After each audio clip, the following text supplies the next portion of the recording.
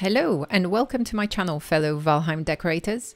Today I'll take you through all the banners you can make in the game and we'll go over each of the recipes to craft them. Banners are a great way to decorate your builds and add a touch of color to your walls. And with the last couple of content updates, a few more colors have been added to complete the rainbow of soft furnishings to add to your cozy Viking longhouse. We have 12 banners and curtains to go through, so let's get started. First thing to note is that every banner has the same 2 materials needed to craft it, 2 fine wood and 6 leather scraps. To that, you will need to add different materials and ingredients to dye them in your color of choice. So let's start with the easiest and most accessible one, the black banner. The black banner, in addition to the base materials of 2 fine wood and 6 leather scraps, only needs 4 coal. And coal, as you probably found out quite early on in the game, is pretty easy to produce. In fact, most of us probably made the mistake of overcooking our meat and ending up with lumps of coal. Of course, later on in the game, once you're able to make a kiln, you're able to produce so much coal that those black banners are very readily accessible.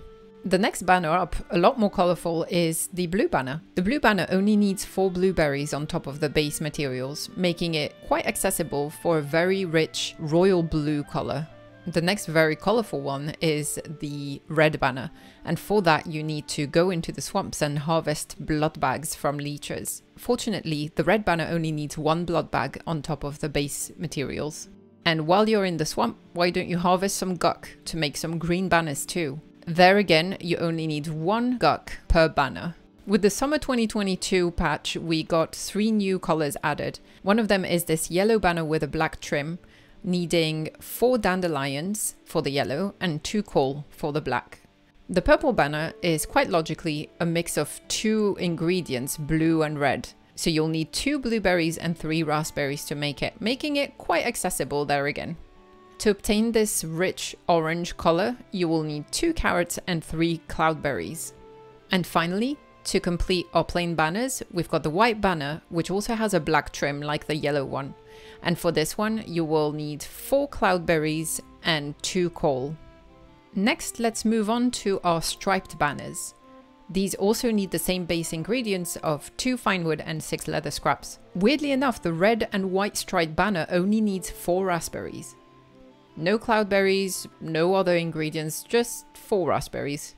In contrast, the blue and white banner needs 2 ingredients. It needs 2 blueberries for the blue and 3 cloudberries for the white stripes, which is kind of weird considering the red and white one doesn't need any cloudberries at all. And then finally, this banner, which has red, blue and white stripes, has 3 ingredients, 2 blueberries, 2 raspberries and 1 cloudberry. So there is a little bit of inconsistency here, but a good way to memorize it for at least the 2 banners on the left is that you need 2 blueberries because you've got 2 blue stripes, 2 raspberries because you've got 2 red stripes on this one, and here as many cloudberries as you've got white stripes. So 1 for this one and 3 for this one.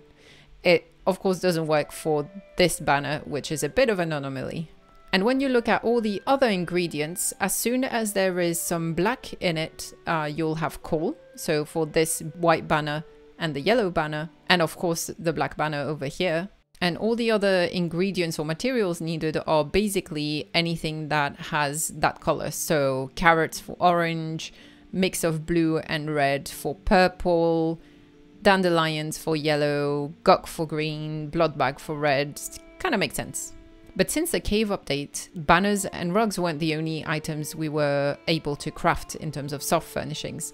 We now also have the red jute curtains over here. And as these are curtains and not banners, the base ingredients are different. So for this 1 curtain panel, you only need 1 fine wood and 4 red jute. No leather scraps needed at all.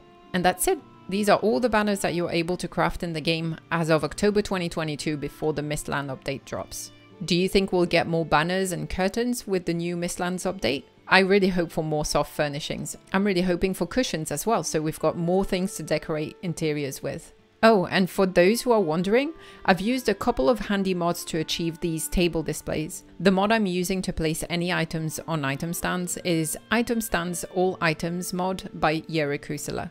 What I've used for the signs is a combination of Gizmo Reloaded by Tierenheim for the additional rotations and Colorful Signs by Tekla to change the color of the text. That's it, thank you for watching. If you like this video, make sure you let me know and subscribe for more Valheim content. I regularly stream, but I'll also be posting more videos like this where I go over categories of items you can use to decorate with to help you visualize them, and let's be frank, remember they exist. I have been Gwen the Shieldmaiden. Until next time, bye bye!